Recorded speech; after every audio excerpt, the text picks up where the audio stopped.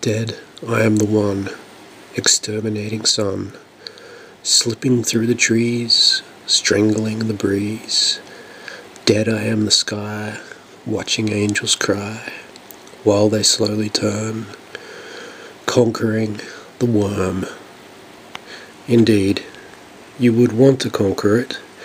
You would not want to feed into this thing at any price. And I'm going to tell you why in this video. So it's come to my attention in the last few years or so that he's finally gotten onto the worm now. I had the fucking worm going in my younger years, 20 years ago maybe now. And it's taken years a while, so I suppose it's safe for me to come out now and say a bit more about it. A few of you have got onto a few interesting things, and hoping to help complete this knowledge with you all. You see here the famous, infamous left eye bruising. Certain TV personalities and pillars of our society, unfortunately, and you seem to have stumbled across the Archontic connection, which is also a jinn and grey alien connection. Don't give me any of this, they're not all bad shit. I'll tell you what's fucking what here, okay? Don't tell me you have the discernment to know the difference, because I know you don't. It's pretty hard to know where to start with this subject. I mean, it goes all over the show. Been checking out a few other people's videos. Where do we start? The significance of the left eye, since we're on the subject. Okay. Well, the left eye, as we are aware of, is connected to a certain side of the brain. Now, I'm pretty sure that is the right brain. That is the creative or artistic side, the abstract. And even the side that finds a relationship with the divine feminine, which is the key to higher knowledge, and not the right brain, logical, dogmatic, methodical, analytical side of things. It's a unification, of course, it's a balance, but when you're talking about the core of higher perception, you're straight into the divine feminine there. Now all these, biological expressions of that are only that. I mean, you're talking male and female, these things start in consciousness and even spirit foremostly, and their attributes are firstly and foremostly consciousness and awareness, and secondly, whatever the trickle down is, male or biological female form. Now, speaking of biology, a lot of you think these worms, some of you have called them Archontic worm parasites, and that is very, very accurate. I'm very impressed.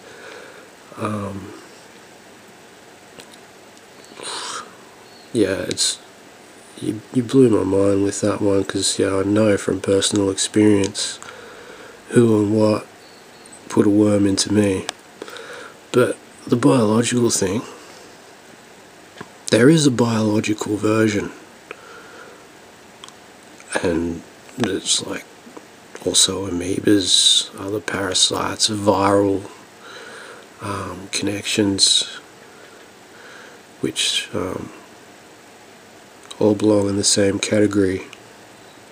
Certain ancient people have even evolved with these viruses and parasites, amoebas in their system, and in turn have evolved their consciousness into a viral parasitic thing, hence the Archon. And this is the danger. This is the danger of being in your little club here and getting your little black eye initiation. Nice strike to the eye. Very symbolic, ritualistic. The symbolism obviously represents the damage to the right brain, the higher way of thinking, and a grounding in the lower forms. Now there is a higher thinking to this lower form, and it is being expressed all over the world through these so-called leaders and heroes that you see. It's quite disheartening. Let's see if another picture sparks any just more. Now this is the symbol for the Archons. As you can see, it's like a serpentine worm-like creature, if you want, with a lion head. The lion head represents debauched, the lion-headed deity, Lord Archon, and serpent represents the reptilian connection. So what these things are trying to really say is they're showing you a genetic combination. Now ideally this is a distortion. Now perfection here also creates a distortion, but there are also other distortions that hold power. Now when you look at other genetic like animal combinations, you can find like the feathered serpent in the Maya, and that represents a more ideal. We know birds and reptiles are closely related, so we see a higher, more unified entity there. I know a lot of you think it's all satanic shit, but yeah, before Jesus we needed something, and the feathered serpent was all we had.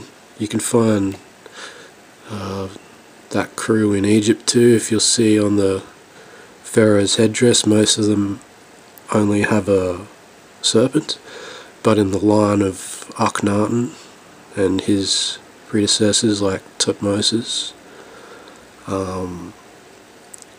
you'll see the serpent and the bird on the headdress together.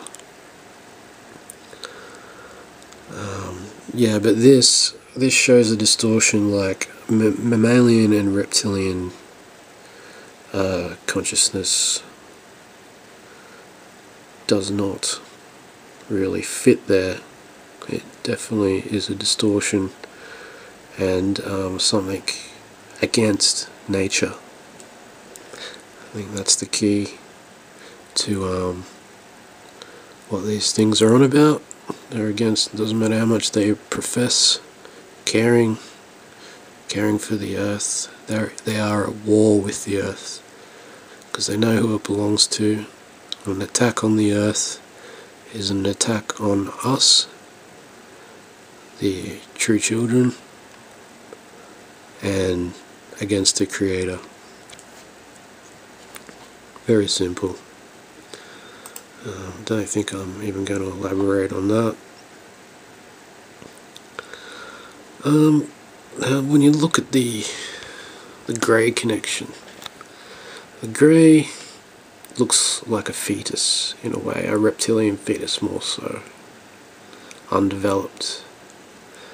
Now this may be a key to how they were created, taking an incomplete or unformed creature and progressing it from that state. So what we have is a big baby, something that is lacking something, a big baby lion into the gates of Babylon, and other abstractions. Now there's a connection, I feel, with the left eye bruising, which is connected to the right brain.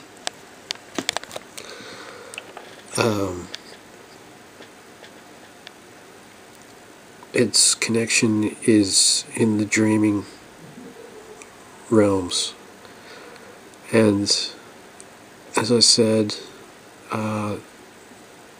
this is not a biological creature we are talking about specifically in this video. Like I said, there is a biological parasite association with this, along with other fucking viral associations, which we'll get into. I think I've even done a video on the virus, born a virus, an animal virus in the human genome. But yeah, okay. So when I first came across the worm, I was beginning my dreaming practices, and that is where you'll find the dweller at the gates. They are waiting. They are waiting for you to come in. Bam. Implanted. Fucking tag and release. Fucking next thing you know, your genetics are being manipulated, your brain's neural pathways are being rewired, and you're in a fucking fight for your life. I mean, this can go any sort of way. It can create all sorts of illnesses unless you feed into it. But it does have biological effects. Now the way it gets in is through the luminous body. Now when I do my dreaming, it starts off, you close your eyes and you'll see a little portal after a while rock up. It's just like a circle in front of you. Black vision. Images appear in the circle. You can travel in and out of it. The circle becomes closer, larger. Now I believe that is how they get in, because I've seen, and there's another, I'll show you a picture of something if I can get it. No, I can't get it. Can't find it. So in the Maya there's a picture of a stucco, not a picture, it's an actual thing.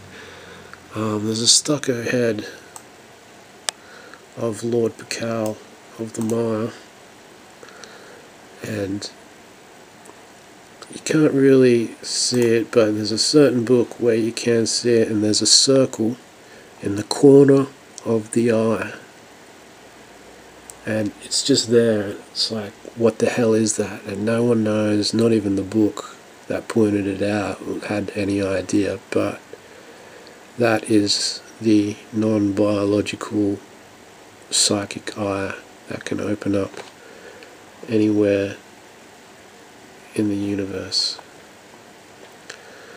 I might show you that at the end of the vid, the stucco mind head talking about.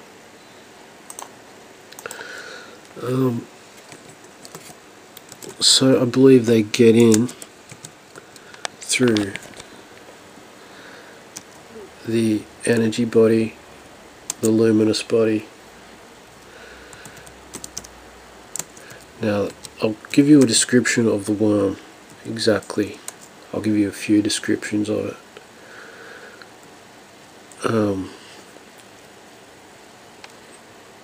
like I said, it didn't look like a fucking, like this thing. It was quite different. It was more like a fucking enlarged, quite brightly luminous sperm. And like I seen it while I was awake, and it was trapped within my luminous body, aura, if you will. And yeah, it was definitely implanted there, and I could feel it affecting me in various ways. And when I seen it moved, it moves, if I can show you here, say that my cursor is the worm, it was in front of my vision, moves like this, across, it just keeps going like that. Now, that will keep you in a certain state. This thing draws in your consciousness. Might be just a little dot, like someone's taken, you know, like a fuzzy TV set, taken one of those little dots away. Yeah, and they've put it in there. That thing is now your God, the God dot. A point of light which will consume you completely. There's the Mayan stucco head. I couldn't find any picture which was clear and close and good enough to show you the psychic eye. But that's it anyway. You'll find it in a book called Super Gods by Maurice Cotterell or something. You'll get a nice extreme close-up. And then even the colour of this is like, yeah, it just doesn't seem, it's more like that colour. So yeah, that's how they get in. And that's why, I mean, people think, oh, it's not safe to practice lucid dreaming and sometimes and all these shit things. And I'll tell you what, there are fucking dangers. But it's probably less safe not to be practicing dreaming with these things right there just behind the veil, controlling.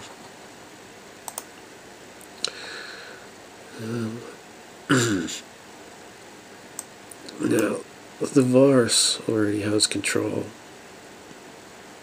and the driving force in our subconscious. You add this sort of thing to it, you've got no fucking hope in hell unless you know exactly what you're doing. Now, the thing that put it in me was definitely a jinn. I mean, I've seen it numerous times. It even appeared like that, like this little psychic eye I'm telling you, like, it appears within that. Even while I'm awake, it'll rock up in the psychic eye. It'll be like over somewhere in the distance, and it'll look small, but as it gets closer, like things on the fourth dimension appear further away and small, but as it gets closer it grows larger. And I don't know, the potential there for total possession was extremely high. You can see here, this is a picture of the movie Dreamcatcher, so people know about it. It's good that people know. I'm quite happy with that. We're not all just delusional. But yeah, the movie Dreamcatcher, one worm they had to stop. That was going to kill the world. And so here we have some sort of alien entity, his little pet worm on his shoulder. Yeah, quite a good movie. It was quite freaky. One dude walked out of the cinema that I was in when I seen it. He couldn't take it. I knew what he was on about. I could see him twitching, and even I was twitching on like, this shit's too fucking real, dog. Okay, but anyway, let me see if someone found this pic and I ripped it off him. It's what do you call it, exorcism. This dude here's exercising this dude, and fucking you can see the little worm coming out of him. I'll tell you what, I definitely needed an exorcism, but I got rid of it. And the thing is, they can keep fucking shooting you up with this shit. Like, there was one time I was in a dream and someone actually shot one into me, and like a bit later in the dream I seen something poking out of my skin, and I looked at it, I pulled at it, I'm like, holy fuck. And I pulled out this fucking worm out of myself, and it was fucking disgusting. And it was squirming, and you know what it looked like? It looked a bit like this. Now this is an Egyptian relief. I think it's probably more Sumerian. I think someone suggested influenced the way of Ishtar. But this one was more accurate than the Sumerian, because when I pulled out this worm, which looked like this, and those little things, teeth on it, and I threw it, and it turned into a little fucking innocent cat.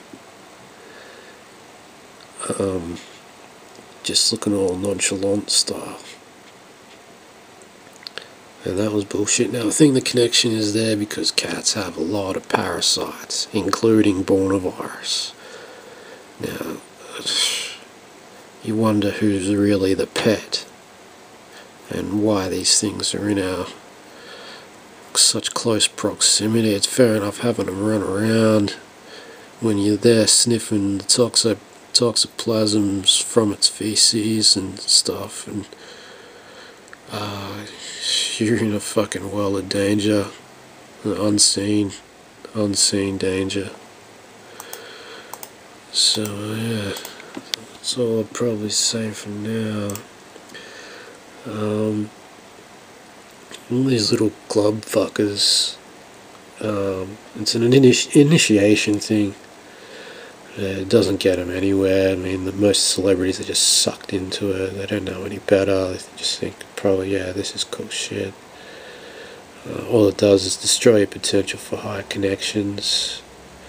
Places that degenerate this perception into the world, which creates it, especially in great numbers and in some unaware agreement that people have these things. Doesn't matter if you're a good person, don't kill anyone directly, it's killing us, it's killing us all. This shit is very fucking real. You better start to learn to perceive 4th, 5th dimension at least, or you're going down like fucking no tomorrow. Well, what else can I say? I guess I'll leave you with came in with a bit of Rob Zombie. Maybe we'll go to a bit of Manson this time. Each time I make my mother cry, an angel dies and falls from heaven. When the boy is still a worm, it's hard to learn the number 7. Now in Egypt, yeah, okay, that's another vid. But when they get to you, it's the first thing that they do. Each time I look outside, my mother dies, I feel my back is changing shape. When the worm consumes the boy, it's never ever considered rape. When they get to you,